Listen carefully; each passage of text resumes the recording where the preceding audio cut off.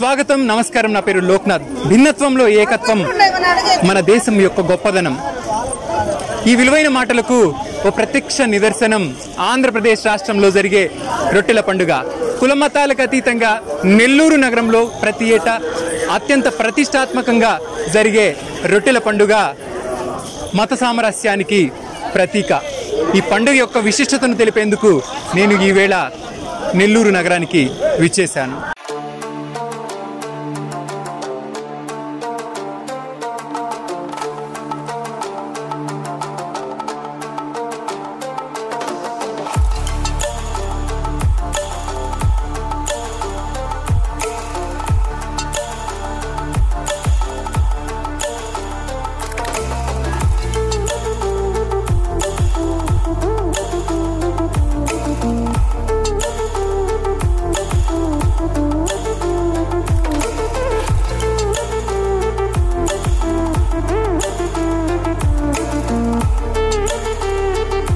భారతదేశం బహుమతాలకు, ఎన్నో కులాలకు, భిన్న సంస్కృతులకు, భాషలకు నిలయం. భిన్నత్వంలో ఏకత్వం కలిగి ఉంటూ ప్రపంచ దేశాలకు ఆదర్శంగా నిలుస్తుంది మన దేశం. దేశం గడించిన ఇంతటి కీర్తికి కారణం భారతీయుల ఐక్యత.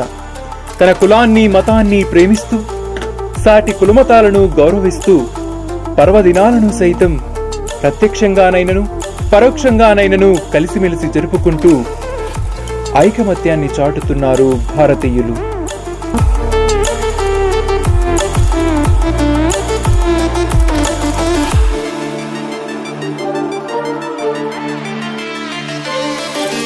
అట్టి పండుగల్లో ఒకటి ఆంధ్రప్రదేశ్లోని నెల్లూరు నగరంలో ప్రతి ఏటా వైభవంగా జరిగే రొట్టెల పండుగ.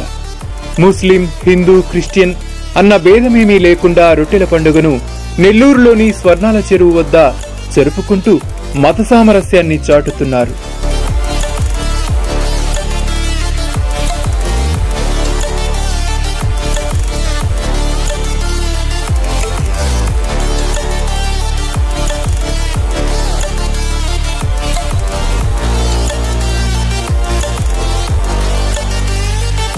తెలియని వారికి రొట్టెల పండుగ అనగానే కాస్త వింతగా అనిపించవచ్చు. రొట్టెలకు పండుగ ఏంటని? ఈ పండుగ వెనుక పెద్ద చరిత్రే ఉంది.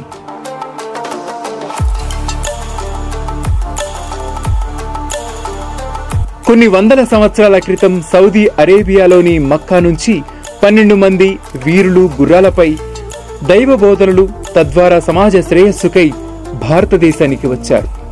కర్ణాటక ప్రాంతం నాడు హైదర్ అలీ పాలనలో ఉండేది. రాజు అనుమతితో 12 మంది మసీదులను నిర్మించి ప్రవక్త దైవ బోధనలు చేస్తుండేవారు. అదే సమయంలో బీజాపూర్ సుల్తాన్లకు, తమిళనాడు వాల్జా రాజులకు యుద్ధం జరుగుతుండగా సుల్తాన్లతో అడుగులు కదపగా భీకర యుద్ధంలో ప్రత్యర్థులు అరబు నుంచి వచ్చిన వీరుల తలలను నరికేశారు. గండవరంలో వీరి తలలు తెగిపడగా గుర్రాలు, మొండాలను నెల్లూరు చెరువు వద్దకు తీసుకెళ్లగా వారికి అక్కడే సమాధులను నిర్మించారు.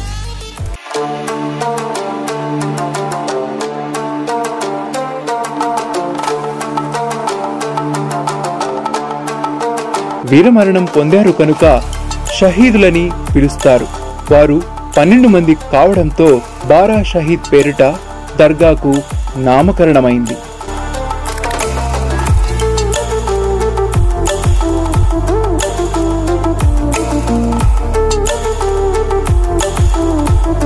ఈ మొత్తం పరిణామానికి రొట్టెల పండుగకు సంబంధం ఏంటని ఓ సందేహం కలగవచ్చు. 1757 సంవత్సరంలో ఆర్కాటు నవాబు భార్య తీవ్ర అనారోగ్యంతో బాధపడుతుంది. నెల్లూరు బారా షాహీద్ దర్గా సమీపాన గల చెరువులో బట్టలు ఉతికే రజిక దంపతులు ఓ రోజు పొద్దుపోయేసరికి ఆ చెరువు కట్టునే నిద్రించగా అక్కడ సమాధి అయిన బారా షాహీదులు ఆమెకు కలలోకి వచ్చి ఆర్కాట్ నవాబు గారి భార్యకు అనారోగ్యంగా ఉందని ఇక్కడ మట్టిని తీసుకువెళ్లి ఆమె నుదుటికి రాయమని తెలపగా అలా చేస్తారు. దీంతో ఆమెకు స్వస్థత చేకూరుతుంది. అప్పటి నుంచి ఆర్కాట్ నవాబు ప్రతి ఏటా మొహరం నెలలో బారా షాహీద్ సమాధులను సందర్శించి ప్రార్థనలు చేపట్టి అక్కడున్న వారికి రొట్టెలను పంచుతారు.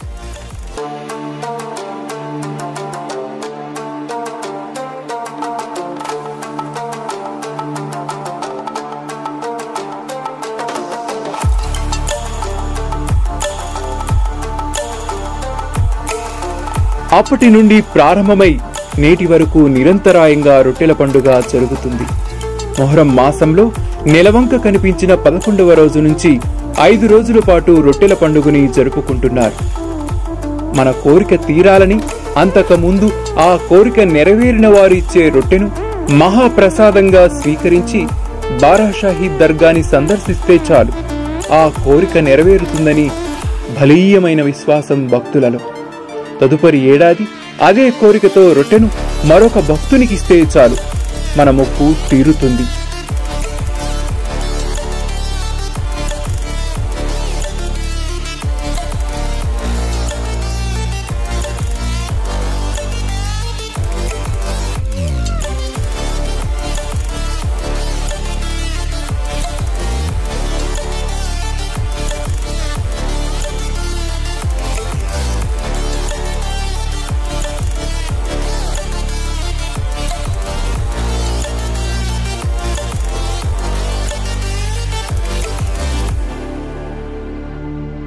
ఓకే అండి, నమస్కారం. బాగున్నారా? బాగున్నానండి. ఏం పేరు మీ పేరు? నా పేరు సురేష్ అండి. సురేష్ గారు, ఎక్కడ సార్ మీది? నాది నెల్లూరే అండి. నెల్లూరే. నేను ఢిల్లీలో సివిల్ సర్వీసెస్ ప్రిపేర్ అవుతున్నాను. Okay okay. లాస్ట్ టైం అది మెయిన్స్లో మిస్ అయింది నాకు. నేను 7 years బ్యాక్ నేను ఇంజనీరింగ్ గ్రాడ్యుయేషన్ చేసేటప్పుడు ఇక్కడికి వచ్చాను మా ఫ్రెండ్స్తో పాటు. నా ఫస్ట్ టైం అప్పుడే తెలియడము. అప్పుడు పెళ్లి రొట్టె తీసుకోవాలని చెప్పేసి మా ఫ్రెండ్ వాళ్ళ సిస్టర్ ఉంటే అమ్మాయి తీసుకున్నారు. విత్ ఇన్ 1 or 2 years వాళ్ళు మ్యారేజ్ అయింది and they conceived baby also. Okay. ఈసారి నేను మొన్న గ్రూప్స్ కూడా రాశాను. ఆల్మోస్ట్ అవుతుంది అని చెప్పి ఒక నమ్మకం కూడా ఏర్పడింది. కాబట్టి ఈసారి వచ్చి తీసుకుందామని ఫస్ట్ టైం నేను తీసుకోవడానికి ఈసారి వచ్చాను. ఓకే. అదండి. ఎలా ఉంది ఇక్కడ? ఎంతో మంది జనం వస్తున్నారు. నేను అనుకున్నాను యాక్చువల్ ఏంటంటే మనం తీసుకోవడం మనం తీసుకోవడము ఇచ్చుకోవడం అనుకున్నాను. బట్ ఇక్కడ ఏంటంటే ఫస్ట్ థింగ్ ఎవరైతే ఆల్రెడీ దే సక్సీడెడ్ అయ్యాడో అంటే డిఫరెంట్ ఫీల్డ్స్లో వాళ్ళు ఎక్కడ సక్సీడ్ అయ్యారో వాళ్ళు వేరే వాళ్ళకి ఇవ్వాలి. సో ఇక్కడ వాంటింగ్ అనేది చాలా ఎక్కువ ఉంది. సో బిలీఫ్ అనేది ఎక్కడైనా ఉంటుంది. సో మంచి బిలీఫ్ కోసము irrespective of any caste or creed అందరు ఇక్కడికి వచ్చి అడగబోతున్నాను. మీరు సివిల్స్ లో ఉన్నారు, మీకు అవగాహన ఉంటుంది సామాజిక పరంగా కావచ్చు, అన్ని విధాల భారతదేశం యొక్క భిన్నత్వంలో ఏకత్వం గురించి కూడా. సో ఎలా అనిపిస్తుంది? హిందువులు, ముస్లింలు, క్రైస్తవులు అందరూ కలిసి పెద్ద పండుగ. I was Born in Nellore and I was in Delhi present. కానీ నాకు నెల్లూరులో ఉన్నంత ఇది క్యాపిటల్ సిటీలో కూడా లేదు. క్యాపిటల్ సిటీలో both Hindus and Muslims are divided apart. కానీ ఇక్కడ నేను నెల్లూరులోనే పుట్టి పెరిగాను కాబట్టి నా ఫ్రెండ్స్ ఆల్మోస్ట్ మోర్ దాన్ 50% ముస్లిమ్సే ఉన్నారు. సో ఇక్కడ ఎప్పుడు కూడా ఒక సెపరేట్ రిలీజన్ ఒక థాట్ కూడా లేదు. మీరు ఇక్కడ గమనించుంటే ఇక్కడ ముస్లిమ్స్ కంటే కూడా హిందూస్ ఎక్కువ వచ్చుంటారు. ఇక్కడే కాదు, ఈవెన్ మనకు ఏస్పేట ఇక్కడ మనకు ఇంకో దర్గాలు ఉన్నాయి. నెల్లూరు కస్మూర్ దర్గా కానీ చాలా ఫేమస్. అవి ఎక్కువ హిందూస్ వస్తారు. ఇక్కడ మతం అనేది ఎప్పుడు ప్రయారిటీనే కాదు, కేవలం పొలిటీషియన్స్ మాత్రమే అదొక ప్రయారిటీ తప్ప ఇంకెప్పటికీ అది కాదు. ఓకే, థ్యాంక్ యూ సురేష్ గారు. Thank you and all the best. Thank you so much. Thank you. అలా వచ్చే భక్తుల కోర్కెలు తీరుతుండడంతో క్రమంగా బారా షాహీద్ దర్గా రొట్టెల పండుగ ప్రాశస్త్యం దేశ విదేశాల్లో వ్యాపించడంతో ఆంధ్రప్రదేశ్, తెలంగాణ, తమిళనాడు, ఇతర రాష్ట్రాలతో పాటు సౌదీ అరేబియా, దుబాయ్ దేశాల నుంచి భక్తులు విచ్చేస్తున్నారు.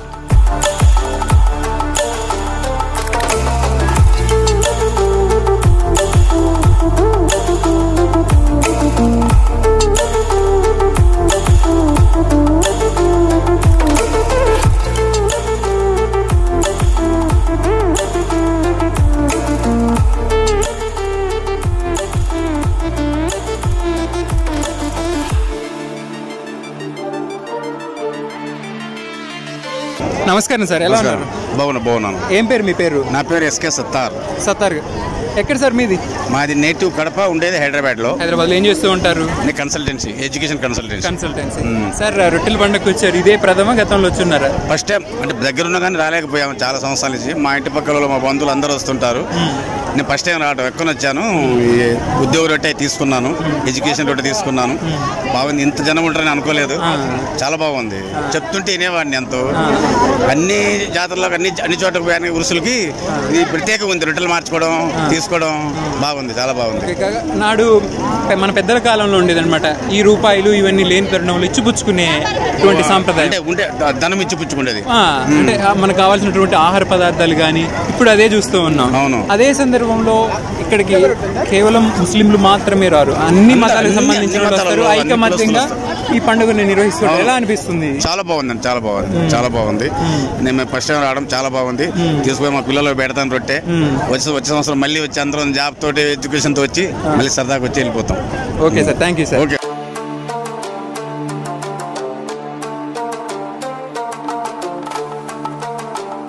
భక్తుల సంఖ్య పెరుగుతుండటంతో గతంలో 4 రోజుల పాటు జరిగే పండుగను 5 రోజులకు పొడిగించారు.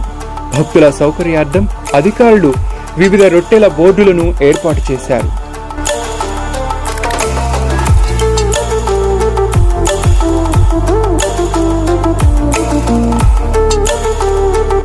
ఈ ఏడాది కూడా ఎంతో వైభవంగా జరిగిన రొట్టెల పండుగకు దేశ విదేశాల నుంచి భక్తులు లక్షల సంఖ్యలో హాజరయ్యారు.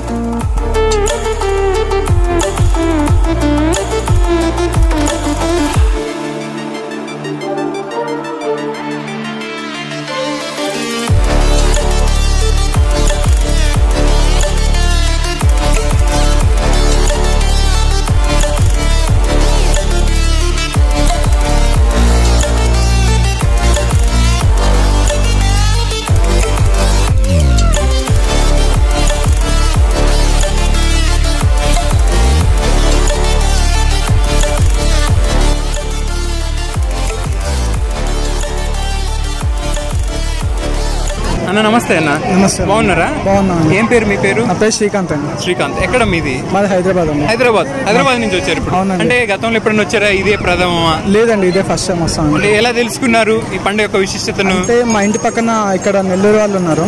అయితే వాళ్ళ ద్వారా మాకు తెలిసింది ఇలా ఇక్కడికి వస్తే జరుగుతుంది అన్నట్లు. ఆ నమ్మకంతోనే ఇక్కడికి వచ్చాను మేము ఫస్ట్ టైం. ఓకే. ఏ కోరిక కోసం వచ్చారు? ఏ రొట్టె కోరుకుంటున్నారు మీరు? మేము మా మ్యారేజ్ అవ్వడానికి, మేము బిజినెస్ సక్సెస్ అవ్వడానికి. మ్యారేజ్ కి బిజినెస్ సక్సెస్ అవ్వడానికి దొరికిందా రొట్టె? దొరికిందండి. ఓకే అన్న, థ్యాంక్ యూ అన్న. Thank you.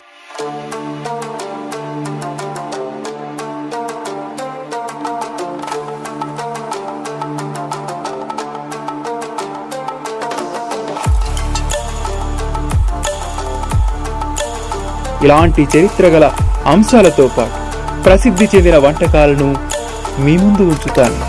ప్రోత్సాహంగా ఈ ఛానల్ని సబ్స్క్రైబ్ చేయండి. మరో ఎపిసోడ్లో కలుసుకుందాం.